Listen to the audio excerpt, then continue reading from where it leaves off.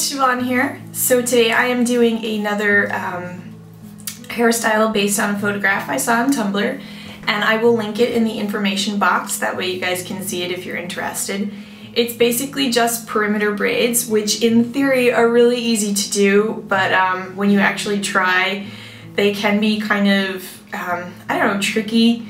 And perimeter braids look really great, I think, in my opinion, on anybody who has a lot of length. And I do have length, but I also have layers, and my layers kind of stick out. So I'm not really sure how this is going to turn out, but I'm going to give it a go and see what happens. Hope you guys enjoyed the video. So technically you can probably keep your part wherever it is. To make this a little easier on myself and just have like an even amount of hair on both sides, I'm going to part it down the middle, and oops, it's not even.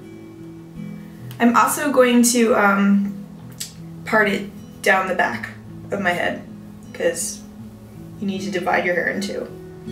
If you're going to do a perimeter braid, you obviously need to know how to kind of Dutch braid or French braid, any sort of kind of braid like that. And because you're going to be adding hair in.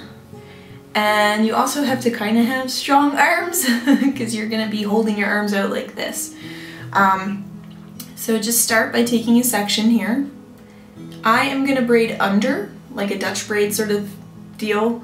Braiding under just feels more natural to me than braiding over, but you can do it either way, I think. Okay, so I've done like, I don't know, 2 passes or something, right? Now, you're going to add hair into only one side. So I guess in a sense a perimeter braid is sort of like, I guess it's kind of like a lace braid in that sense, because you're only adding into one side. And you're going to add into the top strand, which is going to be the strand that's closest to the rest of your hair. So you're going to grab, I hope you can see what I'm doing, a bit of hair here like that. And you're going to pull it out. Okay? Braid it in.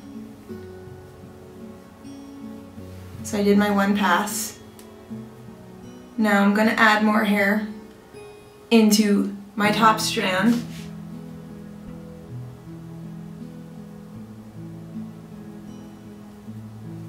It's hard to see when I'm not looking in the mirror. And braid it in.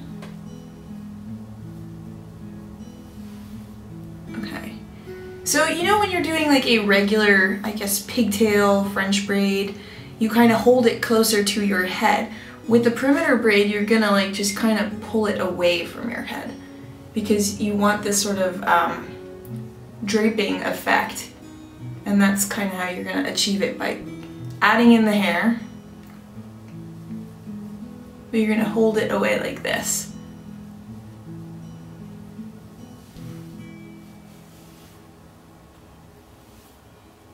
Remember, it's the top, the strand at the top that's kind of closest to the rest of your hair.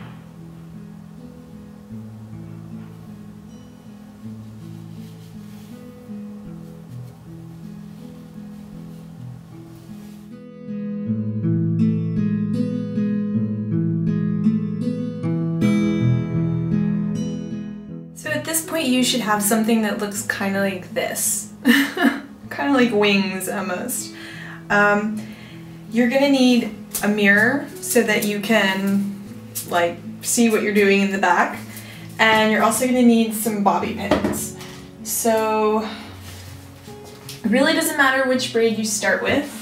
I think I'm gonna start with this one, and you're going to take it and kind of flip it like that.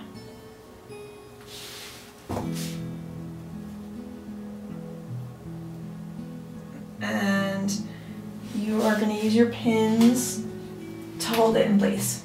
With this side, you're going to do the same. It's kind of up to you how you place the braids, whether you crisscross them or what.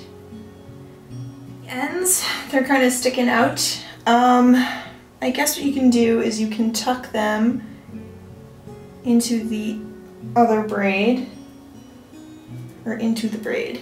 So this is kind of what it ends up looking like this.